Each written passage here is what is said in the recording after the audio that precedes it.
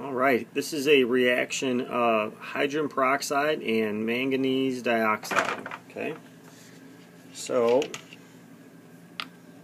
I'll pour in some hydrogen peroxide.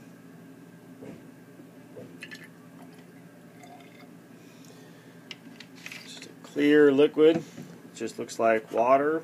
People use it for gargling and clean out wounds, stuff like that.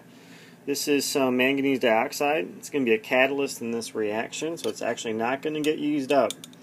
It just helps the manganese dioxide break down a little bit faster.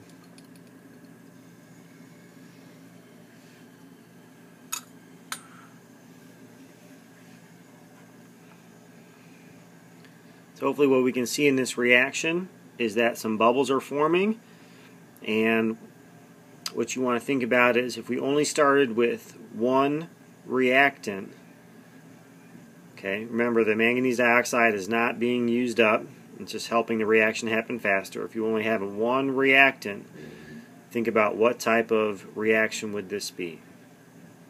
Alright, this reaction would keep going for quite a while. Pretty much looks the same. So again, you start with hydrogen peroxide, start with manganese dioxide, but the hydrogen peroxide is the only thing that's actually changing in this case.